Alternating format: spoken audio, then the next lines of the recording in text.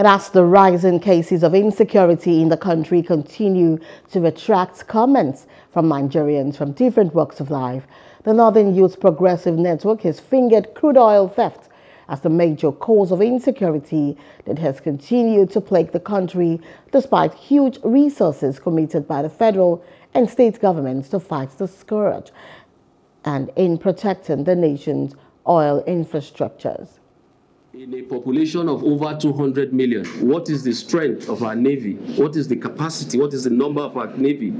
What is the number of the Nigerian Army Police Force? You can see that it has been overwhelmed, considering the fact that there are challenges in northern Nigeria where the military has been overstretched, where the civil defense has, so all security agencies have been overstretched. So bringing in private security to collaborate, most especially private securities who are committed towards the growth and development of this great nation, Nigeria, I think it must be encouraged, because even in the United States, there are private securities that augment or consolidate the U.S. Army.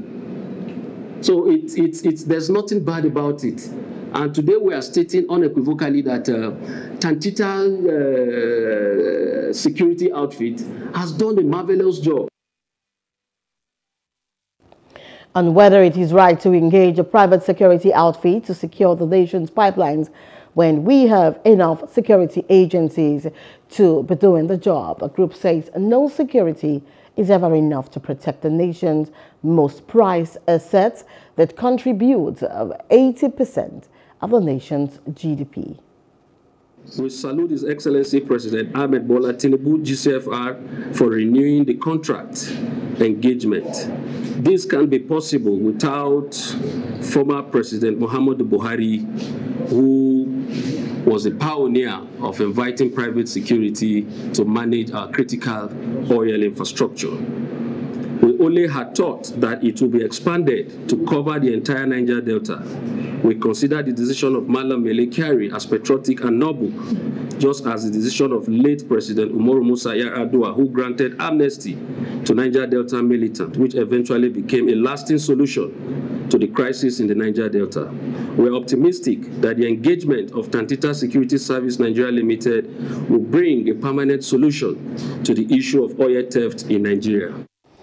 The Center for African Liberation and Socio-Economic Rights, CALSA, has raised an alarm over an alleged plot to blackmail the Chief of Naval Staff, Vice Admiral Emmanuel Ogala. Speaking at a press conference on Monday in Abuja, convener Professor Thomas Uza said oil thieves are on the prowl, seeking the head of the naval chief for thwarting their illicit business.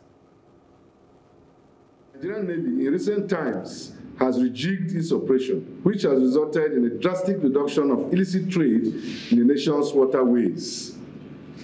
This position has pitched the Nigerian Navy against those vested interests that have milked the country dry through illicit activities.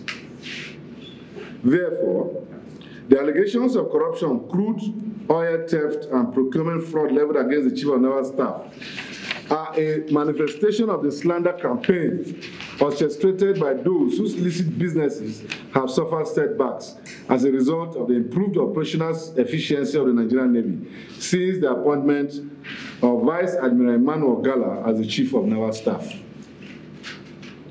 Oil thieves are on the prowl, seeking the head of the Chief of Naval Staff as a means of getting him out of the way so that they can continue with their illicit trade.